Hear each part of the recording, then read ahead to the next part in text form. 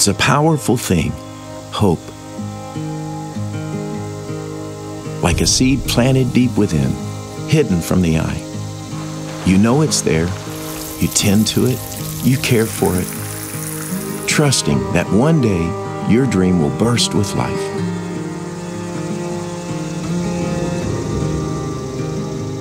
Show Hope itself began as a seed planted deep within our hearts, tended to and cared for with hope. Together we dreamed, what if we could help 100 children and families forever change, much like our own family, by welcoming home little ones through adoption? Could we help overcome the barriers standing between children and families?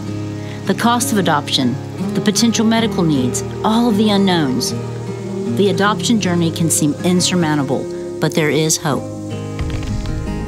Sometimes you just have to look a little closer. And when you do, when you really squint, you can see the light breaking through the cracks.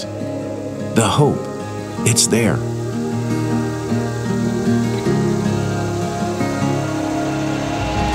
We see it in the thousands of children and families brought together through the help of a Show Hope Adoption Aid grant.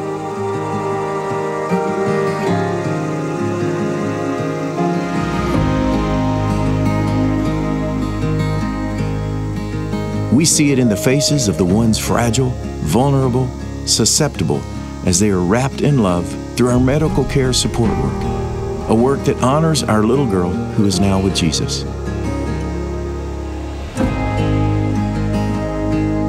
We see it in parents and families, stumbling yet picking themselves up and moving forward on their adoption journeys with hope and help guiding the way.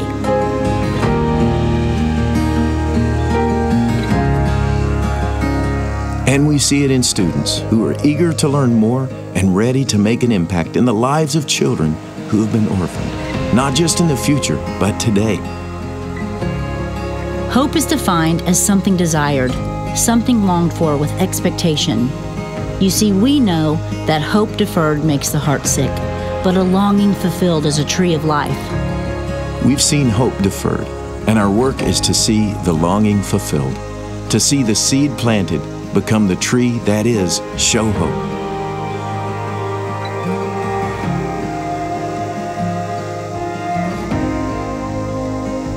Helen Keller once said, "Alone we can do so little, but together we can do so much." So today we invite you to join us.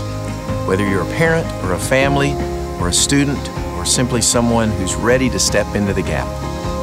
Together, let's see where hope goes.